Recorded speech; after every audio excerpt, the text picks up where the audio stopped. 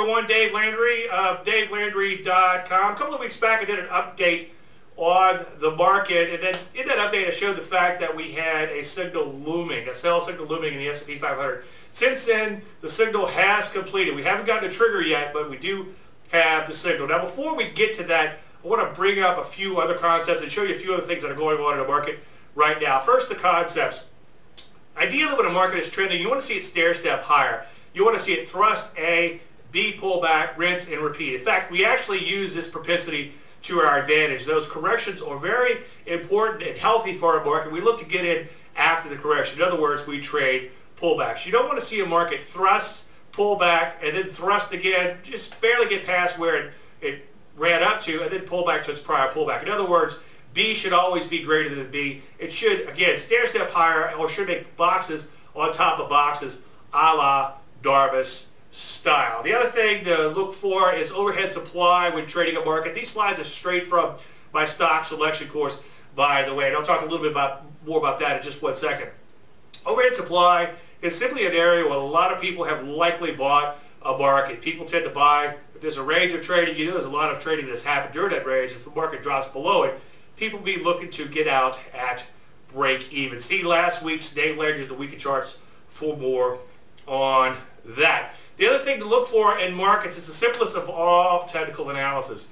Ask yourself, where's the price today? Where was the price a week ago, several weeks ago, several months ago, and even a year ago? So in other words, take a look at the net change and ask yourself, is the market higher, lower, or about the same? Notice the market was pretty much about the same for most of 2015, and recently we have obviously dropped sharply. On a net basis, the drop, is a little bit more than 12%, so that's certainly significant. Now we have a mountain of overhead supply to get through in the overall market. Again, there's nothing magical about this form of technical analysis. It's just simply a level where people will likely be looking to get out at break even. Now, the other thing is, I was talking about earlier, the pullbacks, the prior pullbacks. Notice that we have a TKO on a monthly chart. TKO, to those of you who don't know, is my favorite pattern, or one of my favorite patterns. It's called a trend knockout. You're looking for a market in a nice sharp trend to have a big knockout move, and that knockout move attracts in eager shorts. It also knocks out the nervous longs. It can often clear the way for the market to trade higher.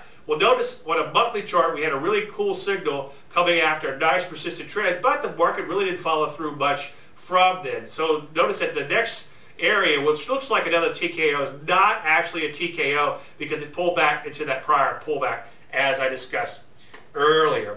Now, this is the important thing, and the reason why I'm doing this update is we now have an official bow tie sell signal. We don't have a trigger just yet, but we do have a signal. The trigger would be if we take out these multi-week lows in here. Now, the significance of this is when you have a major signal like this off of all-time highs, it can signal the beginning of a major bear market. If you go back to 2000, you notice that the market sold off about 40-something% from that bow tie. And same thing happened in 2008. In fact, at its lows, it was down more than 50% from that signal. So very important to pay attention to that. Another concept to watch out for is daylight. Daylight is simply the highs are less than the moving average. And on the upside, the lows would be greater than the moving average. If you notice on the chart, for most of 2000, or since 2013, I should say, most of the time the market has had positive daylight. In fact, you can go all the way back to 2000, and you can see that for most of the time, the market has had positive daylight above its 200-day moving average. Now it's beginning to have negative daylight, meaning the highs are less than the moving average. The longer this happens, just like the overhead supply, the longer this daylight stays there, the longer it stays under the overhead supply, the more important these concepts become. And of course, I'd be remiss if I didn't mention the death cross that the media is getting all excited about. I talked about this a couple of weeks ago. It doesn't necessarily test out, meaning that you don't want to buy a market when it crosses above or when that moving average crosses the low, sell a market, but it can help to keep you on the right side of the market. The last time we had a death cross was in 2008, and the market dropped about 55% from that signal. If you go way back in time and take a look at like the Dow in the 20s, the late 20s and early 30s, you'll see that it dropped about 81% from the death cross back then. Now, so what do we do? Well, my initial reaction to this is it's for same for my clients as it is for myself. Do no harm. Primum non nocere. Hopefully I got that right. My Latin's a little rusty. And basically that's the Doctor's Creed, the Hippocratic Oath, saying that first thing you want to do is not do any harm and then see how you can benefit from this situation. So what I would recommend you do is honor your stops on any leftover longs that you may have. Even if you're a longer term investor, take a look at what you're still in and see if it's going up or see if it's going down. Obviously, take a look at that net change once again and have a spot in place where you will be willing to exit. Over the last few months, the markets have slowly weeded us out of all our positions to where we're mostly flat. In fact, we only had one position on during this last little sell-off. So that's kind of a nice thing to have happen. Be super selective, and you want to seek out inefficiencies. By inefficiencies, I'm saying stocks. I mean stocks that can move contra to the overall market or can make large moves in spite of the overall market headed the other way.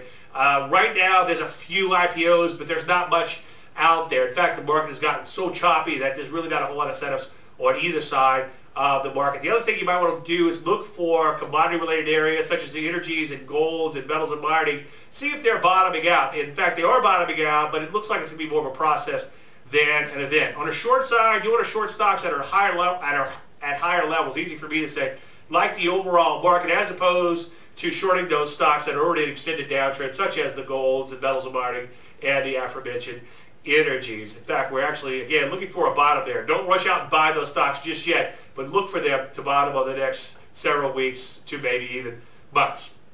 Now, the other thing is be super selective no matter what you do. Again, or as I mentioned earlier, alluded to, I have a stock selection course where I spent 14 hours talking about how to pick stocks. A lot of these charts, or a lot of these figures, I should say, came directly from that course. No matter what you do, make sure you wait for an entry, meaning that the market must be moving in your intended direction. By market, I mean stock in particular. If you're looking at a particular stock, make sure it triggers an entry by moving in the intended direction. And the other thing too, once you're triggered, honor your stops just in case. For now though, I think you might want to center your hands a little bit and just, again, be very, very selective. Any questions? Dave at DaveLandry.com. Best of luck with your trading today.